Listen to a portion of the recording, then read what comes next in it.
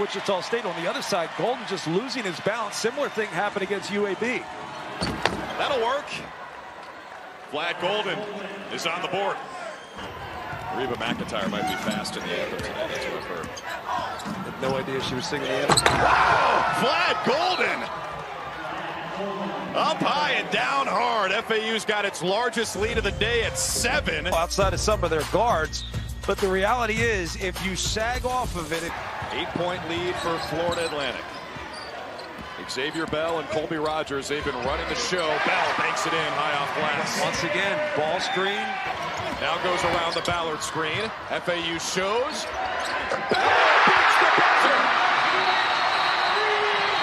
Xavier Bell rings it up. He's got 20. You just can't leave your man if it's a long pass. They match up 94 feet. Pass goes into Poto. He got it away.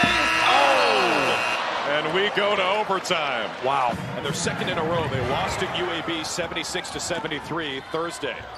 And Elijah Martin starts with a bucket. He was the one who had it bounce off his hands as they tried to draw something up with 2 seconds left. That's Martin's first made basket today, now 1 for 6. One of their best players. And then a takeaway for Weatherspoon, the pilfer, and the finish.